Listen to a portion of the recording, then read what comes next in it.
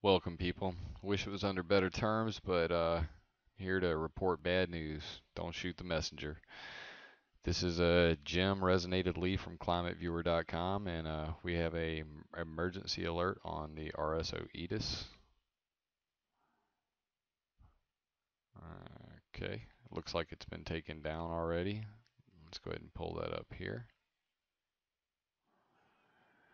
Hazardous material in the USA on Wednesday, the 22nd of August, 2012, as a part of the biggest, costliest environment cleanup project in the nation's history, disposing of 53 million gallons of radioactive waste at the Hanford Nuclear Reservation in Washington State. One thing was supposed to be sure: waste stored in the sturdy double-wall steel tanks that hold part of the toxic ooze wasn't going anywhere. But that reassurance has been thrown into question with the discovery of a 3-foot-long piece of radioactive material between the inner and outer steel walls of one of the storage tanks, prompting new worries at the troubled cleanup site. We're taking it seriously, they say.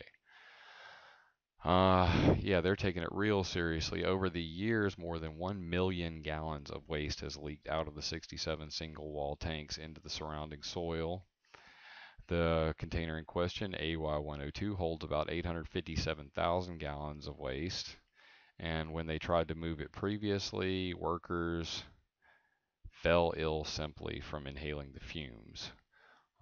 The leak itself is described as a mound 2 feet by 3 feet by 8 inches between two walls. They used a camera from a different angle and supposedly noticed it just recently.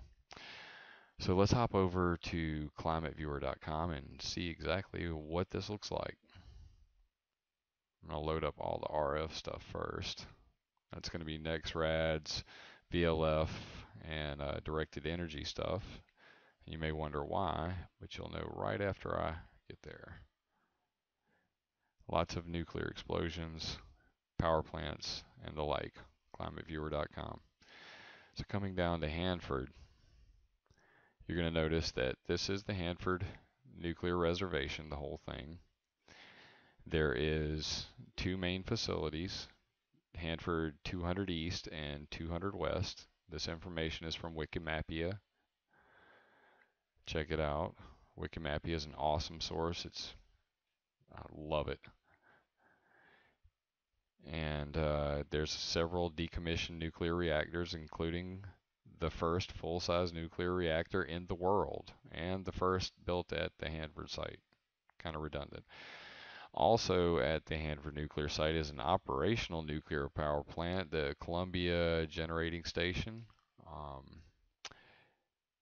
as well as the LIGO Hanford nuclear site Laser Interferometer Gravitational Wave Observatory.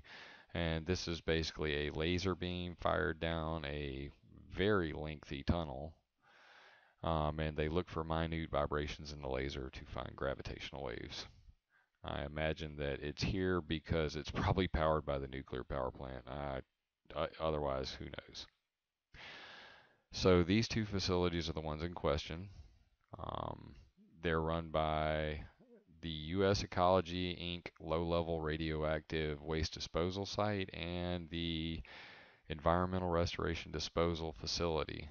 One of these two is probably where our leak has occurred, or multiple leaks have occurred.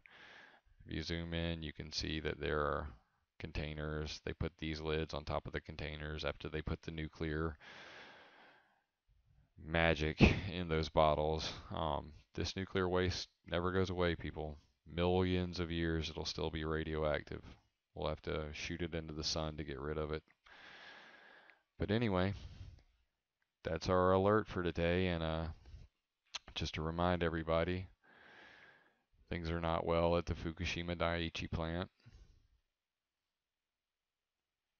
The waste is still growing. It used to be little. The problem has gotten much bigger. Do we really need all this nuclear Armageddon, doom, poison on our planet?